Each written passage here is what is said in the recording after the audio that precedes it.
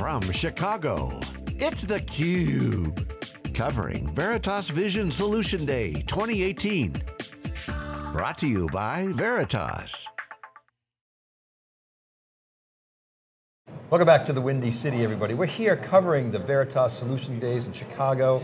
I'm Dave Vellante, and you're watching theCUBE, the leader in live tech coverage. Robert Swanson is here, CUBE alum from dcVAST. He runs sales at the organization. Great to see you again. Thanks for coming back on. You as well, thanks for having me. You're very welcome. So last year we were at the ARIA in Las Vegas. We talked a lot about cloud. It was the big tent event. Now Veritas is doing these solution days, going out to where the customers are. It's probably good for you because you're Chicago based, right? Absolutely, yeah, it's good to have the event here in my hometown. So how was this for you today? What did you learn? What's the conversation been like? Yeah, no, it was a good morning. I like kind of the regional approach, a little bit more of an intimate event. You know, had a variety of customers here and colleagues at Veritas as well. So it was definitely a great event this morning. A lot of hot stuff going on in data protection. There's cloud, there's multi-cloud security and data protection are kind of coming together.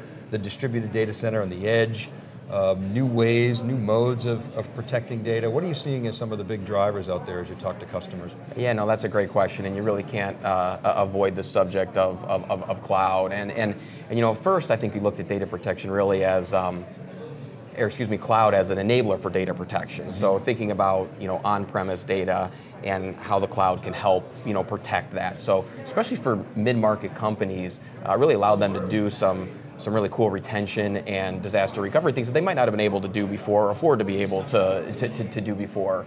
And now we're looking at it more about, all right, there's workloads in the cloud, there's cloud native data, what do you do with that? The cloud providers are guaranteeing you or providing you some SLAs or guidelines around availability, but that's not backup. So now what do we do with the cloud native data? And really though, as workloads start getting put out, not only into the big hyperscaler clouds, but into Office 365 and different file share services and SaaS applications, it truly is IT anywhere now, which really creates a challenge for data protection. I mean, I feel like data management and data protection, the complexity and challenge of it has just grown exponentially in the last few years because now there is important sensitive data everywhere that companies have to figure out how to maintain and protect and secure and really work for them. What if you could talk about just your business, the whole partner channel is just fascinating. Something we've been tracking now for a while. Cloud was sort of a shot across the bow to a lot of business models. Absolutely. It used to be, hey, I'm going to take a bunch of margin and resell a product and buy a boat. But that's changed. I mean, you can't just be a quote-unquote box seller, that's a metaphor, just for reselling somebody else's technology. You have to be a solution provider. So cloud was, in one regards, a threat, but it's become an opportunity. How have you guys responded? Talk about the shift toward a solution mindset. Yeah, no, you're absolutely right. I mean, it really is, the channel's at a bit of an inflection point, with the cloud, and contrary to some popular belief, it's not our mission as a channel company to resell hardware or some piece of software. So, it's getting more and more important for our partners to be people that can be companies that can offer us technology to help kind of fit into our model and not necessarily vice versa. Right. So now, the cloud providers, have changed where the abstraction layer occurs, and there's so much automation out there that some things that we might use to provide services or manage services around low-level sysadmin type tasks, keep the lights on kind of things, are done in an automated manner, right now. So we really have to kind of redefine what we do for our customers, and cloud is important. So it's really helping customers identify where is the appropriate place to run a workload. What's better on-prem, what's better in the cloud, make sure you have that data portability. And we have to be able to provide them guidance and services and really help in that regard as they're navigating it with us. So helping them identify where to put things, how to protect things, how to manage the data, and really how to optimize the spend as well, is something that we've kind of pivoted towards. Well, it's becoming more complicated, right? Okay, it used to be I've got an application server, I'm going to bolt on some backup because I got to back up the data. Okay, done.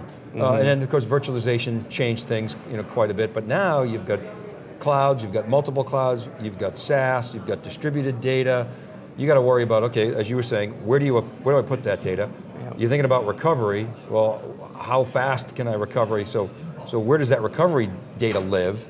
And then who's managing this whole thing? So I would think there's a huge opportunity for you guys to come in, consult with customers, architect solutions that actually address this. Every customer's different, right. Their unique situations. Maybe you could discuss that a little bit and how you're helping folks.